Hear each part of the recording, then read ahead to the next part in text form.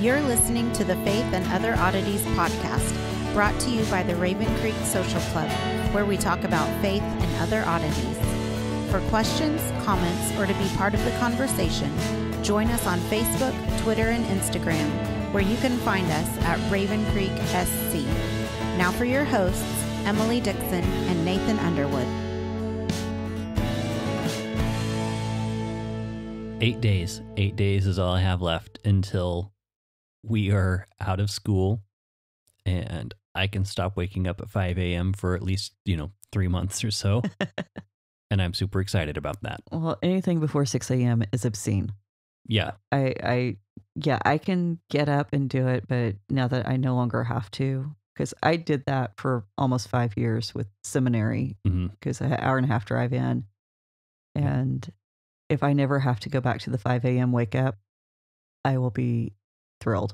Yeah, it's by the time this airs, those 8 days will be gone. But man, I am super excited. It's like I can see the end, and because I have to get there and make sure everything's ready before everyone else gets there. But having that end in sight is like the worst possible. It's like limbo. No, it's not. It's like it's exciting to me. I'm like I'm almost there, and this has been a pretty good school year.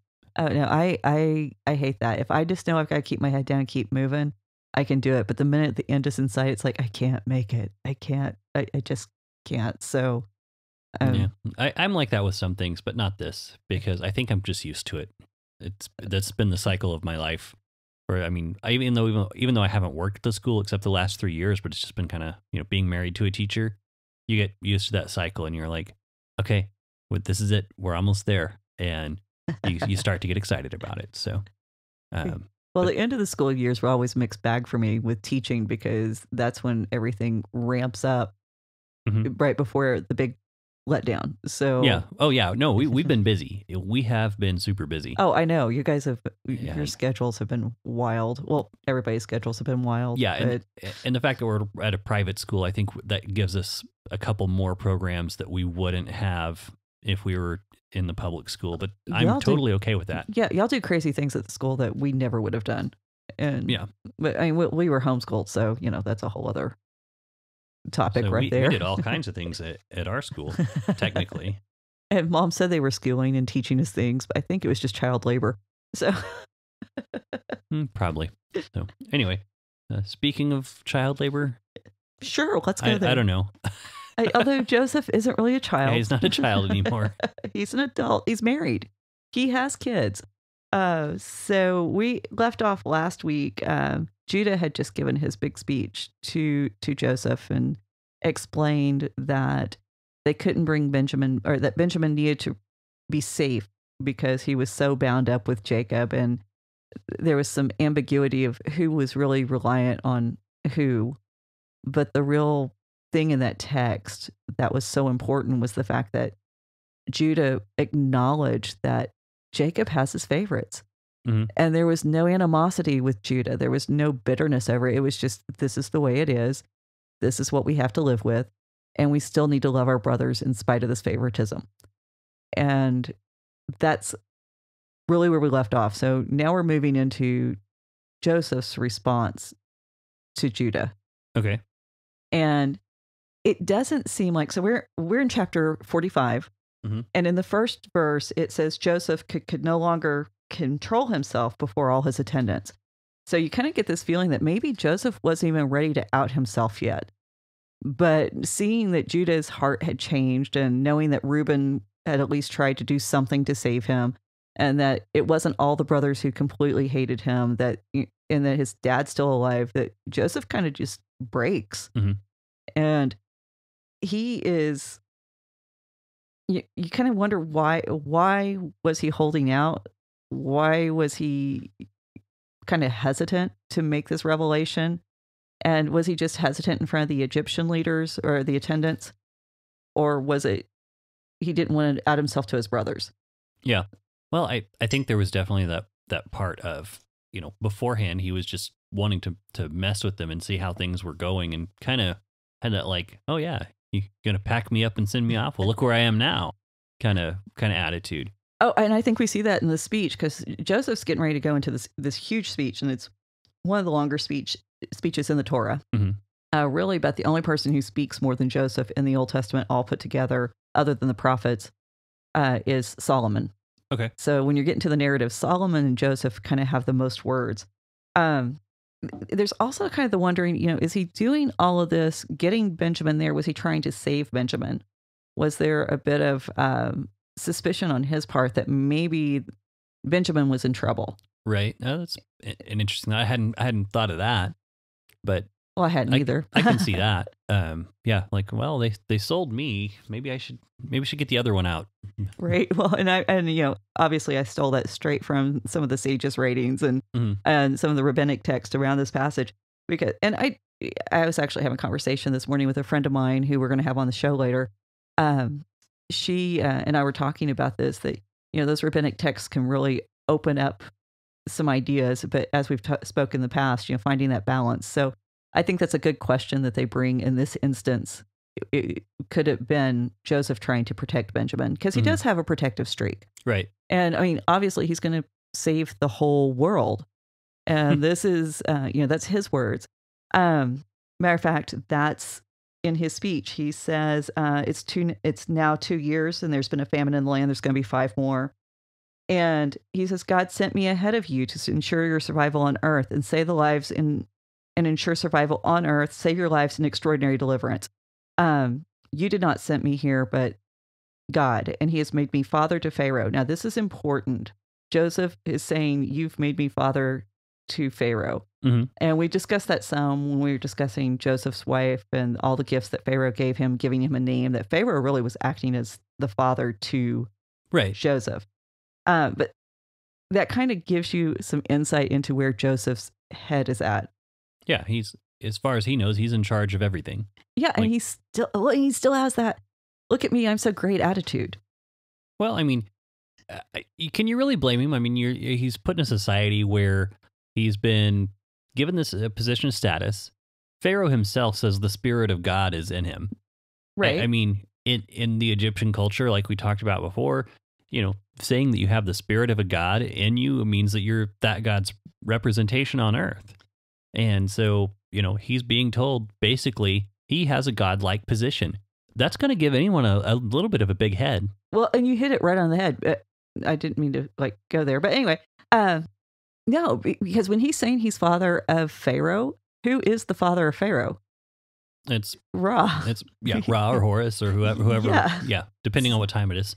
So Joseph is basically saying, I am like a god. I don't know if that's necessarily what he's intentionally saying, but it's got that connotation. And, when he talks to his brothers, he's like, come down to me without delay. Yeah. And then he says, I will provide for you.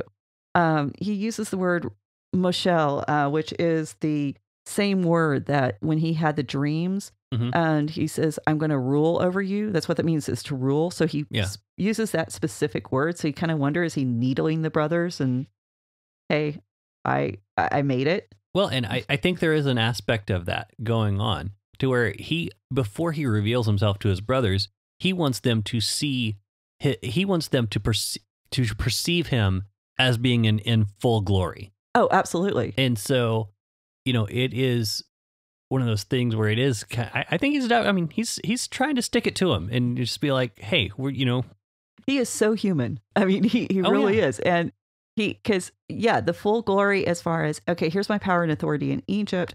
I'm a Nakash. I'm a diviner. I can figure all these things out. Yeah. It basically, it's a political prank in all reality.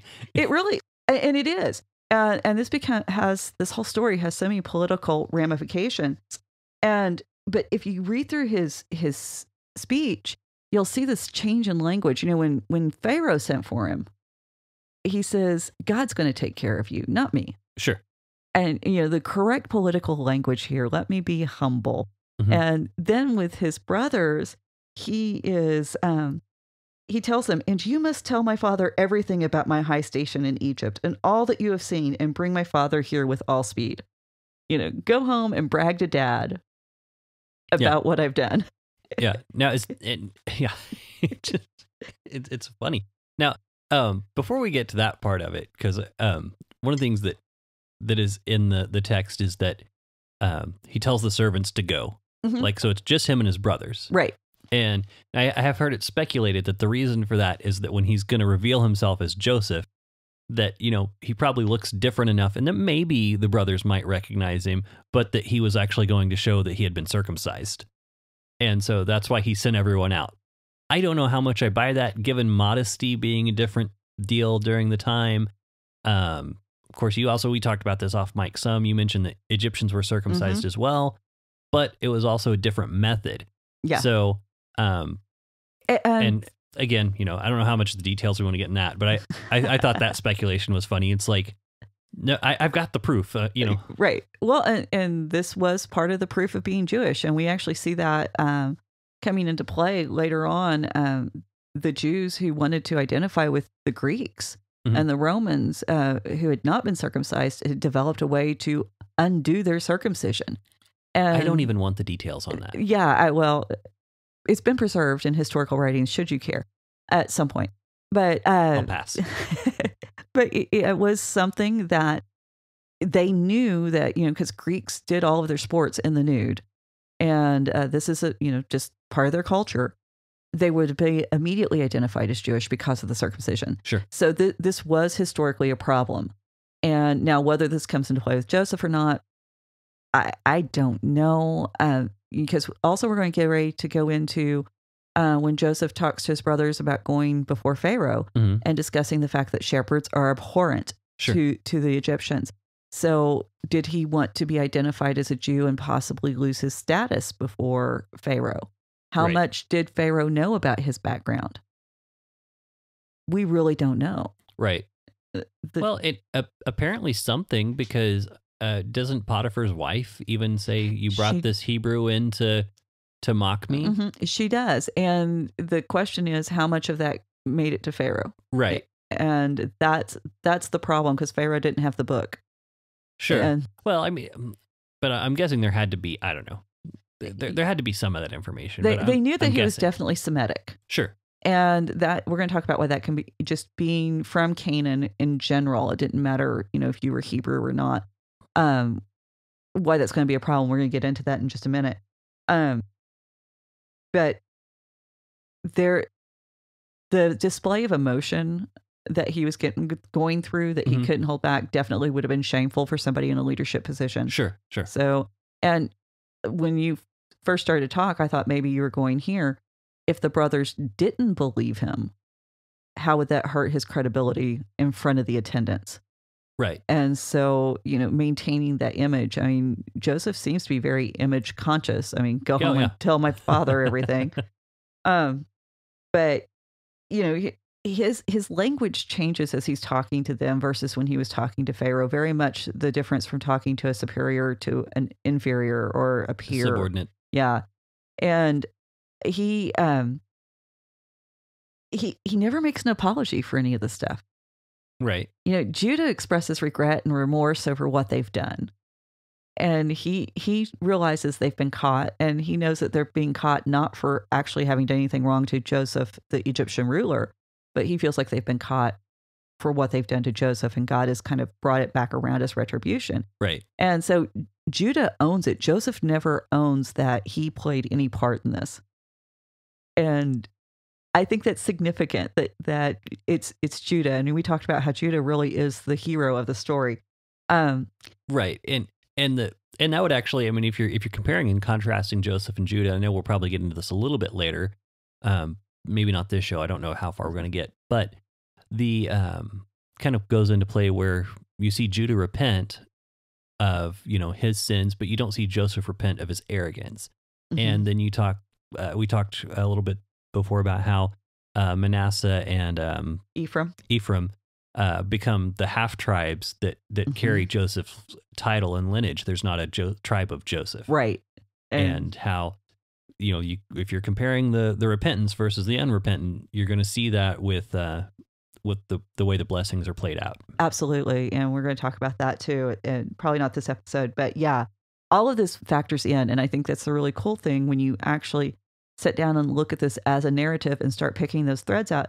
you can begin to see how they play off each other. Mhm. Where when you get one little bit each week, and I know we're doing this with the podcast, I'm not throwing stones, it's just the structure of what we've got. Well, and it's also the mass of the material. Yeah, it really is. And then when you've got these, like you've got Joseph being sold into slavery, and then you have Judah and Tamar, which seems so unrelated. Yeah. And then you go back to Joseph, but still having to hold on to that thread through the Judah and Tamar story. But I mean, what's the alternative? We just read the text, right? And there's already places you can find that.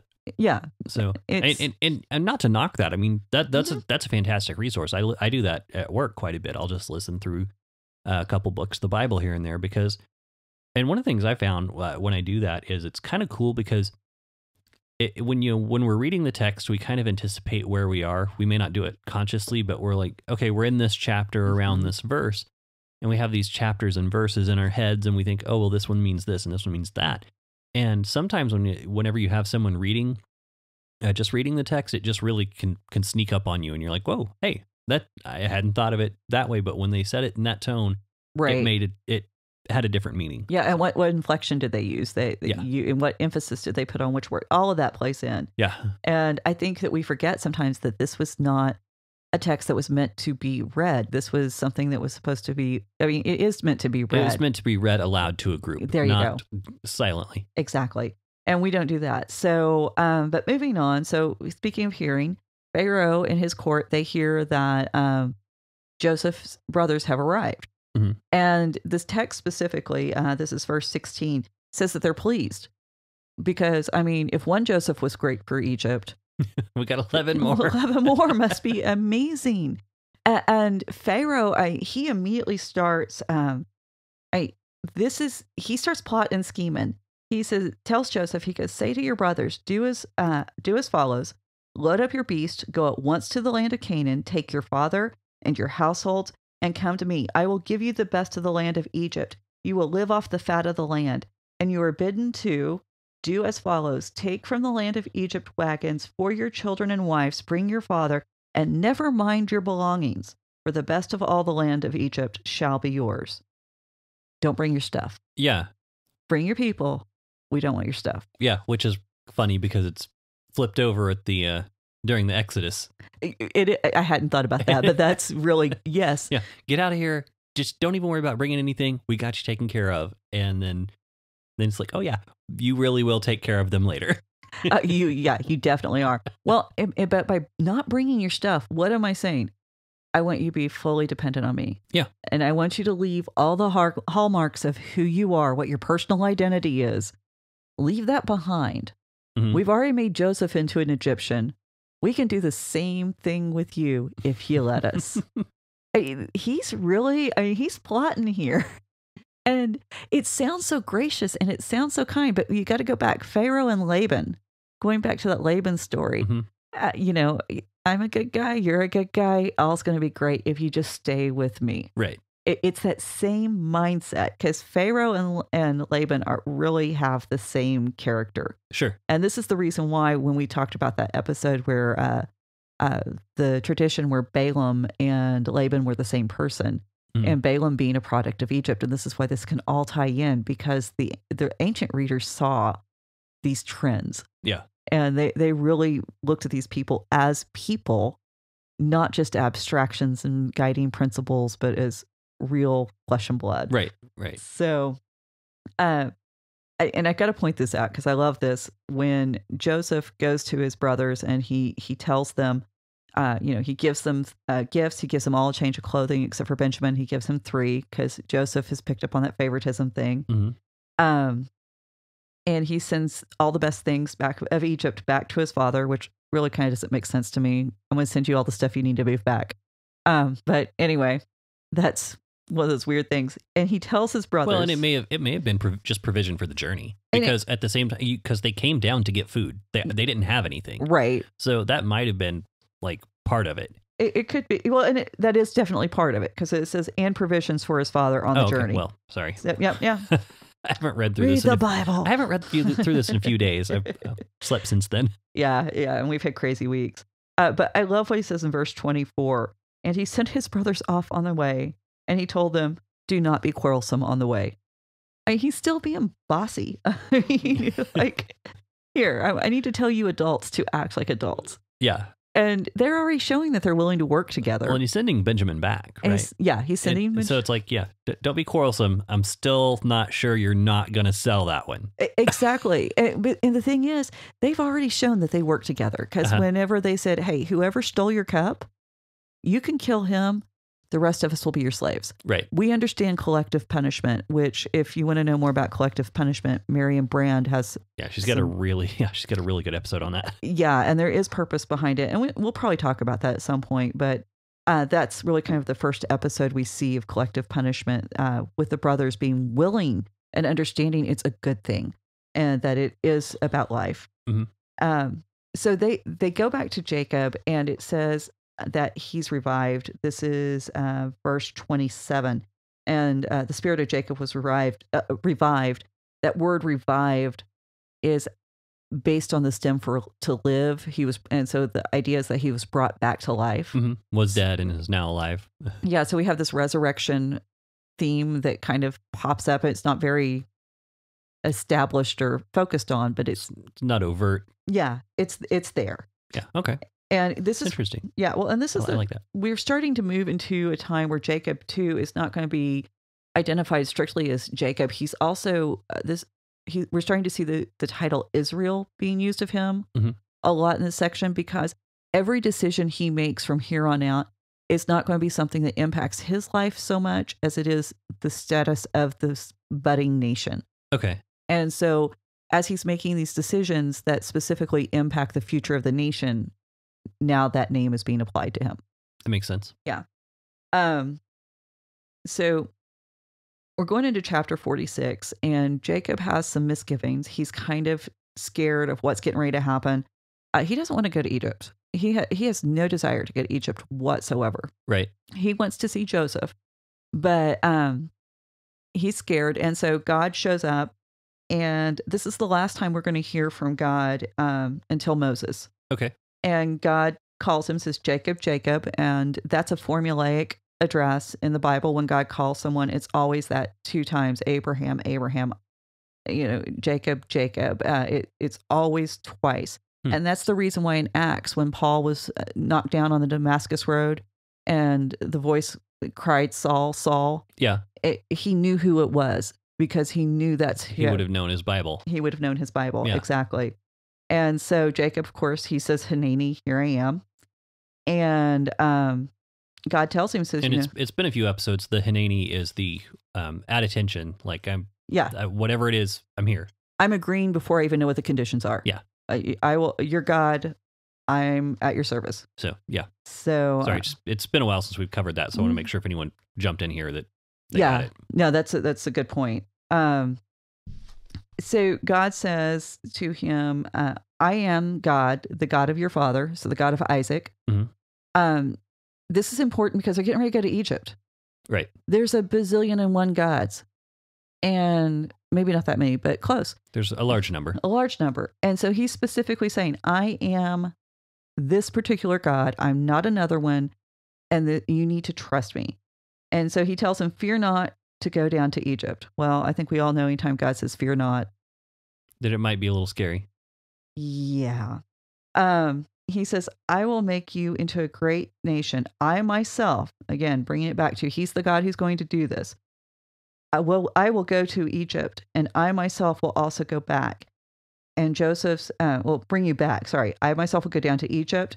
I myself will bring you back. Joseph's hands will close your eyes. We read this and we don't realize what a profound statement that I myself will go down with you and I myself will come back with you. He's not bound by geography. Right. And that's actually something that I've thought about quite a bit, because, and you and I have talked about this, where in ancient cultures, if you moved a deity away from his land, he became less powerful. Mm-hmm. And it's a pretty common concept. I mean, there's a whole series on Stars, right? Is it Stars doing Yes. American gods? Yes. It's based on that same idea, Mm-hmm. how the gods weaken when they leave their land. And so, yeah, that's really important that Yahweh's saying, no, I'm still God in Egypt. They don't know it yet, but I am. And he's going to show them that he's God, even in Egypt. And this is the reason why Genesis really is about setting up that what's getting ready to happen in Exodus. Mm-hmm. And so we're laying the groundwork here. And I think it's so easy for us to miss because we don't think about God. We don't think the divine council worldview, that verse in Deuteronomy 32, that God's divided the nations up according to the number of the sons of God. Mm-hmm. And that this idea that those sons of gods would have been worshipped as gods in those different nations. Right. And so to have a God who transcends that takes a God who made that. Only the God who made the decree is greater than the decree. Right. And so this is a great little testimony of God's power. The statement, Joseph will close your eyes. I think, we pretty much get that from all the movies that we've ever watched, that, when Jacob dies, Joseph is going to be the one to close his eyes. Sure. So this is a great promise here. And so Jacob finds the courage to actually go down, and he sets out from Beersheba. And it says very pointedly in verse 6 that they took along their livestock and their wealth that they had amassed in the land of Canaan. So they brought everything. Yeah. It didn't matter what Pharaoh says. They're going to do their own thing. So from this point on in this chapter, we're going to go into a genealogy. And Okay. y'all know how I love genealogies. Nathan's like, that's news to me. I'm just saying, we know. But verse 8 is interesting in that it says, these are the names of the Israelites. This is the first time we have that term. We've not seen this terminology used before that. So we're starting to see that this is a nation. This is not just a family unit anymore. We're building into something new, and it's going to be, Egypt is really going to provide the backdrop as they are going to be distinct from Egypt. Mm-hmm. And so if you don't have if you don't have Egypt to contrast with, then who are they? Right. Because we know from all the other archaeological evidence that they're very similar to the other tribes in Canaan. Mm-hmm. So when you take them out of Canaan, now they're distinct. And as they develop over the next 400 years into this nation, now they become something distinct even from Canaan. I think you brought this up in one of the books that you'd read. Yeah, I think I've mentioned this before on the show, but I know, what's his name? Cahill in The Gifts of the Jews. It's probably over here somewhere. But he talked about how it's speculated that the fact that the brothers all went down to Egypt and took all their people with them, and that they were enslaved there, that did kind of force them and kind of galvanize their identity, Mm-hmm.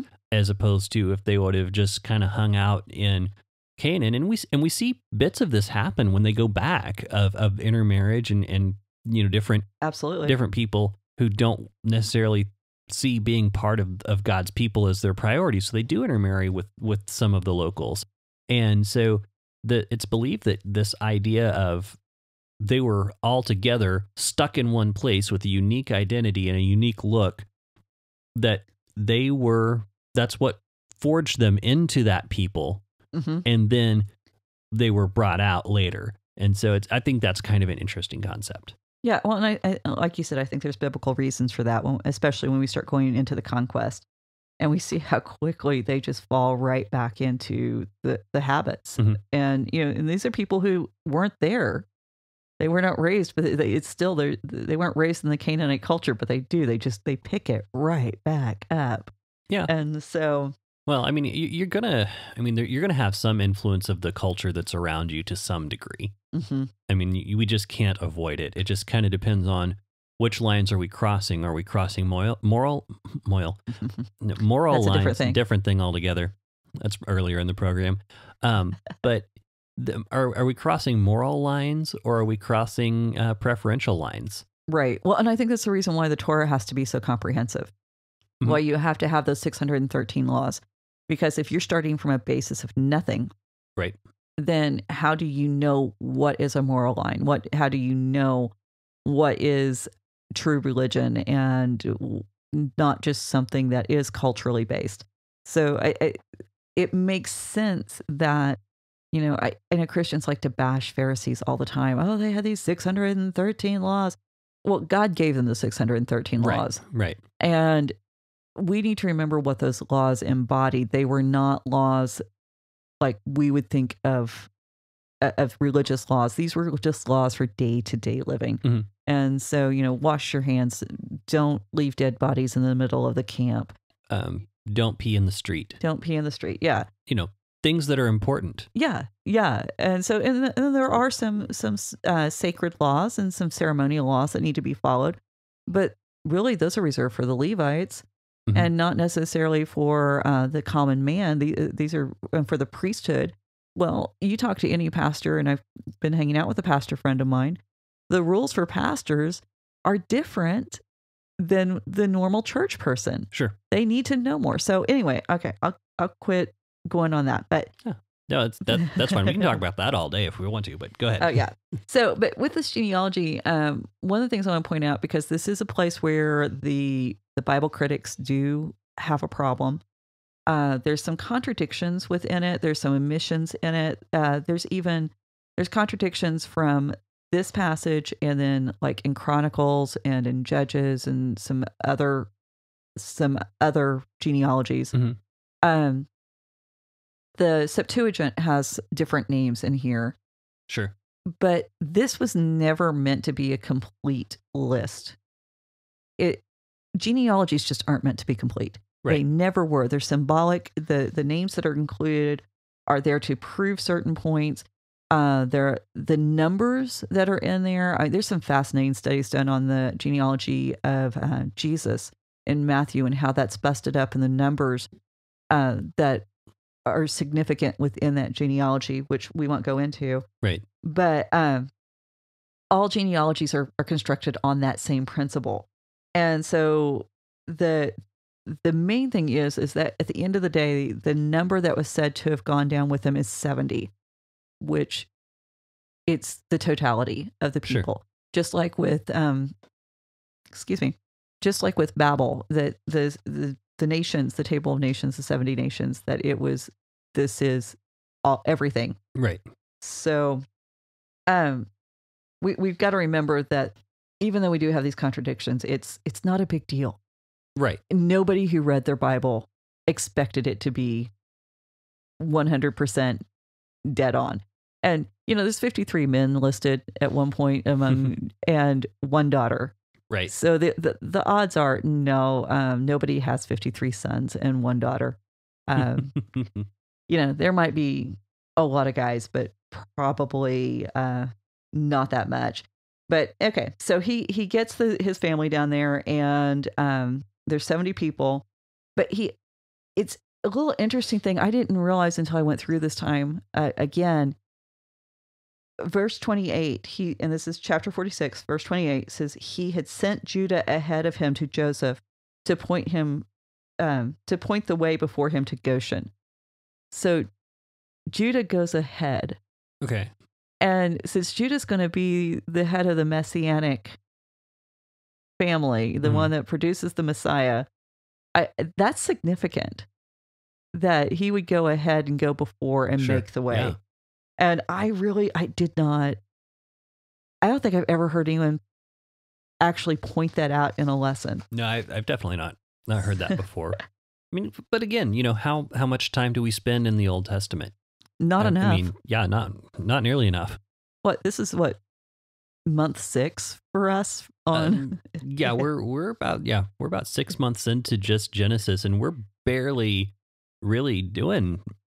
We're not going super deep into the text. We're just talking about things that are of interest. And we started with chapter 11. We didn't even start at the beginning. Right. So, yeah, you can stay here and mine so much out of it. And especially when you start going into the retellings, and especially the last few chapters, we have a lot of that retelling elements brought up again and again, because when Joseph hears that that Jacob's in town, he hitches his chariot and he rushes out to his father, and he falls on his neck and cries. Mm-hmm. So who fell on Jacob's neck and cried? Yeah. Esau. Right. Yeah. Yeah. We're right back to Esau. And this is important because now that the story's shifting, and because in all of the patriarchal families up to this point, you had Isaac and Ishmael. There could only be one covenantal child. Mm-hmm. You had Jacob and Esau, only one covenantal child. Right. Now Jacob has 12 sons, and he wants all of them involved. Right. And this trip to Egypt isn't just so that Jacob can see his long lost son. It's to restore Joseph to his place within the family. Right. He doesn't want to lose one of them. So the narrative's changing. It no longer has to be where Esau, he had to make peace. He had to get along with him, but they couldn't walk in unity. So now he's going to Joseph, and this is a subversion of that first story. And because Joseph, he isn't just going to make peace with Joseph. Joseph needs to be included. Now he's going to include Joseph very creatively because, Joseph has become very Egyptian. And so but he's going to get very creative. Jacob's a schemer, and he knows how to do it. And I think he does it with God's full blessing. Don't get me wrong. Well, and then that kind of speaks to the idea of we just have this idea of further inclusion, more and more inclusion into God's family. Right. It's just growing. And yeah. And it's just that opening the doors a little wider each time.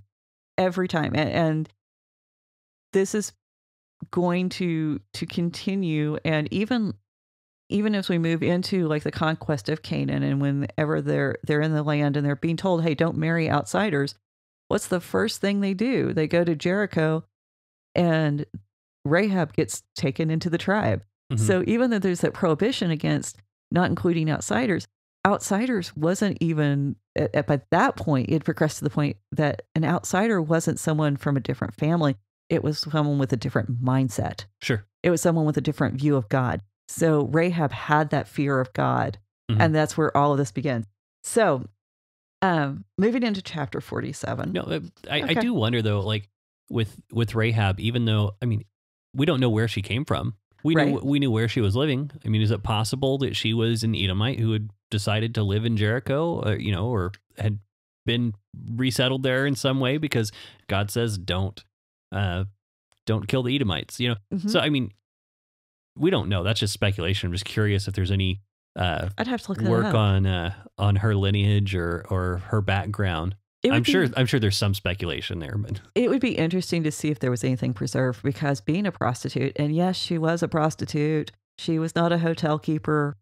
So anyway, I've heard that so many times. I've never heard anyone play it down like that. Oh yeah. She just had a hotel. No. Okay. But so for her to have a family lineage that was recorded there's two possibilities. Okay, this is like major rabbit trail.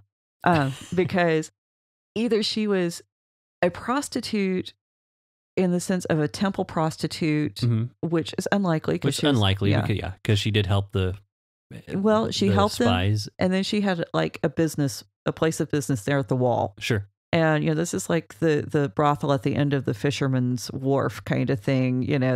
She was not set up for worship necessarily. She was there to get business. And with that, but wait, didn't Tamar sit by the gates? She did. And then, she did. And then there's also, and she was dressed asked if, when they asked about her, they asked if she was a temple, like a cultic prostitute. So right. I don't know if there might've been something with. Well, and the thing was with Tamar, she doesn't sound like she was in a city, that she was actually at the gates of a sacred area, the place of open eyes, where this was just a city. But the thing was, if she is a sacred or prostitute, if Rahab was a sacred prostitute, then she would have some kind of royal or elevated family to maintain that lineage. Sure. If she was just, hey, I need to survive, right. And I think her family is mentioned in Joshua. And so I know some family is, because she does bring them out with her. I can't remember if it's her parents or what have you. Right. Then her lineage probably wouldn't be recorded anywhere. Right. And if it was, it would have likely been that she had a husband of status and fell out of favor or something like that. Yeah. So as we get stuck on Rahab in the story of Joseph. Sorry, that was just a question that I had, but go ahead. But no, because now I'm wondering, because I'm like trying to figure out a way to save this and make this sound like this is an intelligent tie-in and not just us going, off the rails. They know what we do here. I know, but I was thinking. I don't know why you're pretending. Go ahead. I know, because, never mind. We'll just skip that. But no, what I was thinking was that if she was from one of these other tribes living in a foreign land with a kind of a status of, evidently she is somewhat respected within the city because it was prime real estate to have that location. Right. And then when the soldiers come in, she's like, nope, no one here. And they believed her. Exactly. Well, they probably, had lots of interaction with her. So there actually could be a parallel with Joseph being in Egypt, which would be interesting to explore.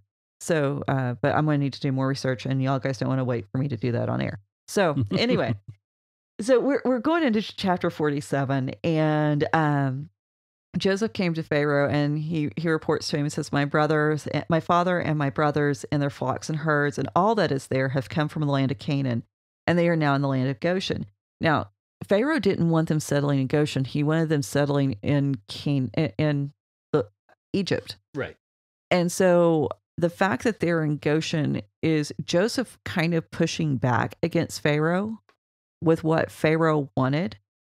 And so Joseph's he may be overstepping his bounds a little bit. Mm. And you kind of got to wonder, is the segregation that Joseph is wanting to impose, is it to protect his brothers? Or is he ashamed of them? Yeah. Because isn't this where he talks about their shepherds? The shepherds. What they do is an abomination here. So, yes.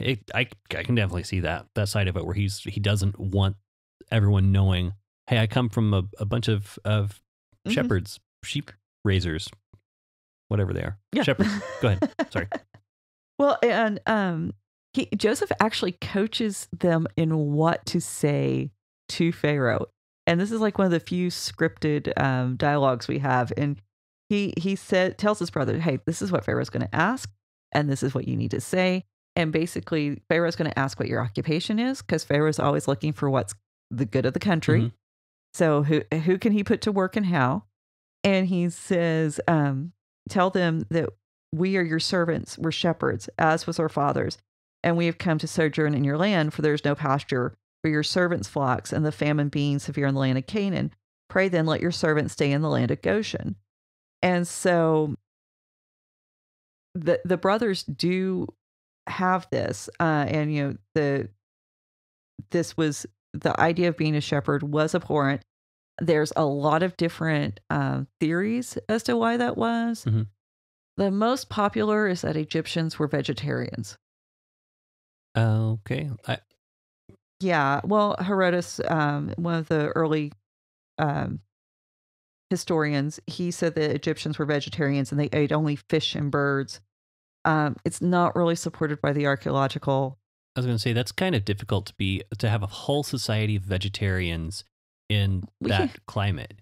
Well, I mean, in that climate during that time, you don't have as food preservation. You don't have you don't have the same processing you can get. I mean, I guess they could all eat beans, right? But do we have any evidence that they grew beans? I don't know. I don't know what the record looks like archaeologically. That's not my specialty. But yeah, it seems like that's I mean, unless it's just to talk about how wealthy they are, because you have to be a wealthy nation to be vegetarians. Right.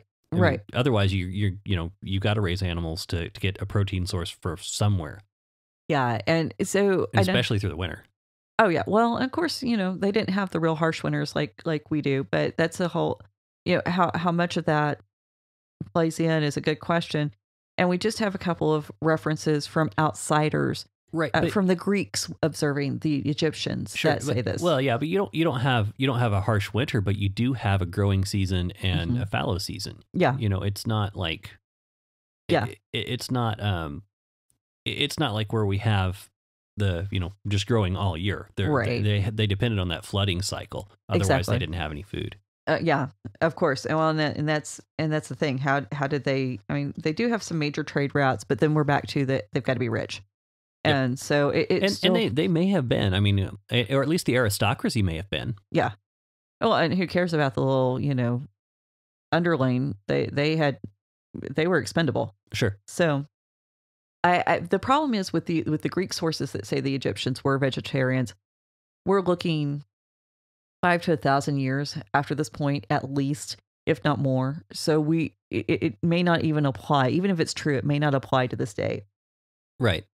The second theory is the Hyksos kings. They're known as the shepherd kings. Mm-hmm. We know that at some point that they invaded Egypt, and that they established the 15th dynasty. And they invaded sometime probably around 1782. And the Egyptians really resented these invaders. They saw them as less than. They were not, the true heirs to the Egyptian throne and representatives of Horus as they should be. Mm-hmm.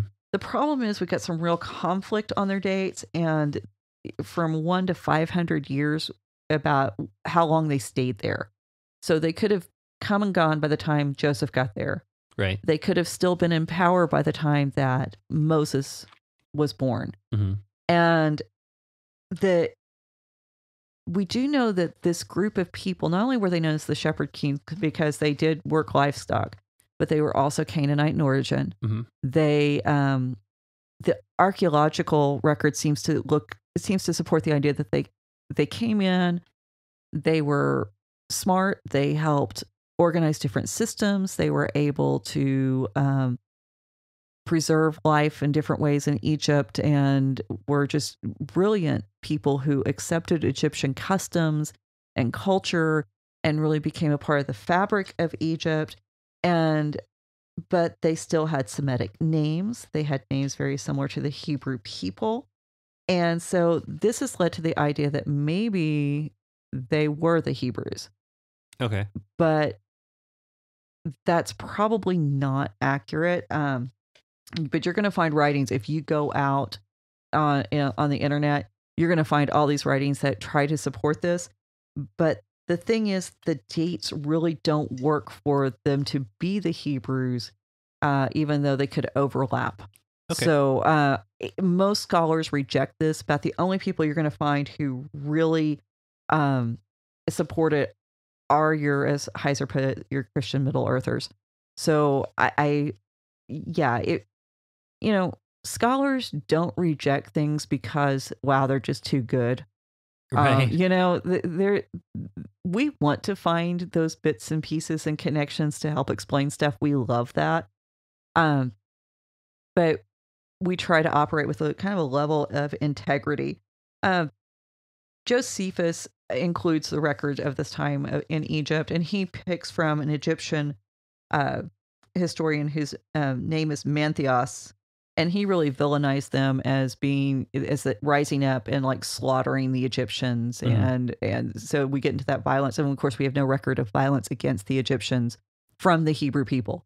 Right. Now, God gets violent. Yeah. But the people themselves do not get violent. So if you're looking this up, you're going to come across this. Keep cruising. Spend your time searching someplace else. I mean, if you want to look at it, then I'm not going to try to stop anyone. Well, there's nothing wrong with being familiar with the argument. Right. Just be aware of what you're dealing with. The third option is that the word abhorrent doesn't mean the same thing to the Hebrews as it does to the Egyptians. Okay. And which we know that happens in languages. Mm-hmm. And the idea that abhorrent could have meant taboo. Now, taboo doesn't mean bad. It means sacred. It means something you shouldn't mess with because it belongs to the gods. Right. And so they could have been abhorrent or taboo because they were dealing with cattle, and cattle were the symbols of a lot of their very prominent gods. Right. And so the cattle were actually at one point pretty much belonged only, and we're getting ready to talk about how this came to be, belonged only to Pharaoh and only to the priestly caste. And so the idea that that this separation wasn't what's the word I'm looking for? It wasn't a put down. It was actually an elevation. Okay. And that because they were able to do this, that there was something special about that.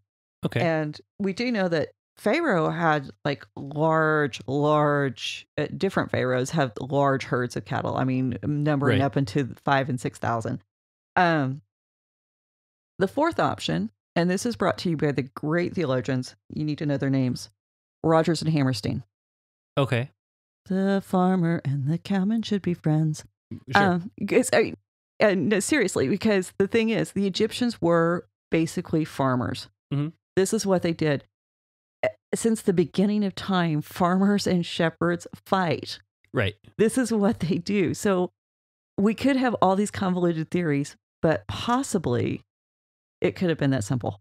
That's reasonable. Now, the taboo argument is supported a little bit from Scripture because in this passage, verse 6, we're still in chapter 47, the land of Egypt is open before you settle your father and your brothers in the best part of the land. Let them stay in the region of Goshen. And if you know any capable men among them, put them in charge of my livestock. And so Pharaoh's saying they need to be over my field. So probably not vegetarian. Right. I think that kind of takes it out. They belong to Pharaoh. We know that Ramses III basically employed only foreigners to watch after his livestock. And it was the idea that we couldn't let the Egyptian people have the knowledge of how to care for the livestock. And that by keeping that kind of secret from the general populace, this gave him power, because then we have other documents where these livestock are used to feed the priest and they're used to feed the armies. So he really used it as a source of power. So in offering this position, and the position is Sareh Mikna, which is officer of the cattle. This title's found in Egyptian inscriptions. It is a position of honor. Now they would, if they took this position, they're now officially in the employ of Pharaoh, which means that now they're officially protected by Pharaoh. Right. And so again, that elevation kind of taboo ideology, I think that has some support. And I think that makes a whole lot more sense than, oh, look at them. They're vegetarians, and you know that this might be the reason that they would be abhorrent. So and that idea of keeping it separate, keeping the supply of meat away from the people, making Pharaoh be the one in charge. I mean, that's actually interesting, because we'll get to this later on. Or no, I guess we kind of got to it already. It's like now we have the food too. We have all the grains and everything later on. So now everything's going to Pharaoh at this point. It's starting to funnel that way. And why would he need the brothers? Because he knows he's going to be getting more cattle. I mean, this is also very Lao Tzu, the Chinese philosopher, in Art of War. Sure. How do you control the population? Well, by controlling the food and making sure that you can keep them fed. Yeah. And they're dependent on you for that.